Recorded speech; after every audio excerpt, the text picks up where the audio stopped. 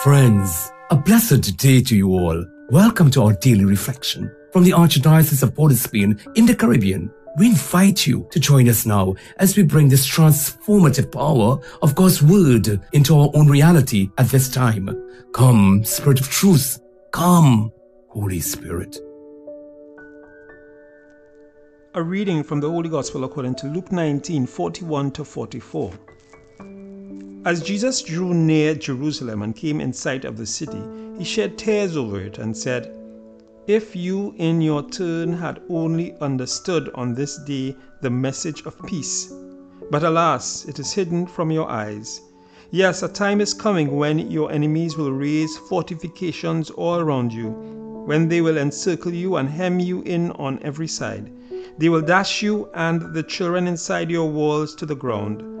They will leave not one stone standing on another within you, and all because you did not recognize your opportunity when God offered it."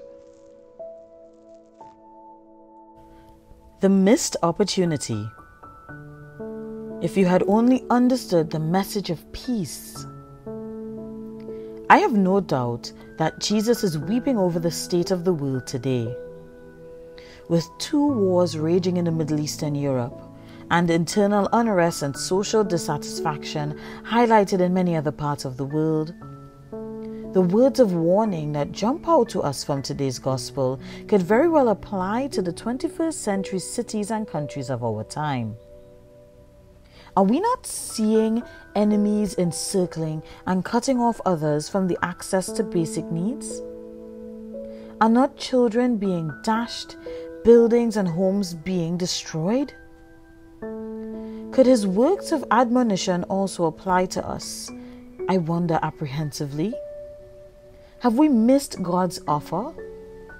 There are many who would say that we have not understood the message of peace, that it is hidden from our eyes. Have we failed to recognize the opportunity presented to us in our time? Has peace passed us by? I sincerely hope not. Let us continue to pray for an end to all wars and indeed all forms of injustice. May God, in his loving kindness, show us mercy. We bow our heads. Glory be to the Father, and to the Son, and to the Holy Spirit.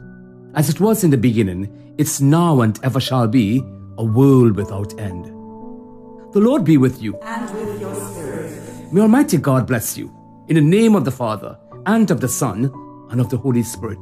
May he come down upon you, remain with you, preserve you from that evil one, and grant you everlasting life.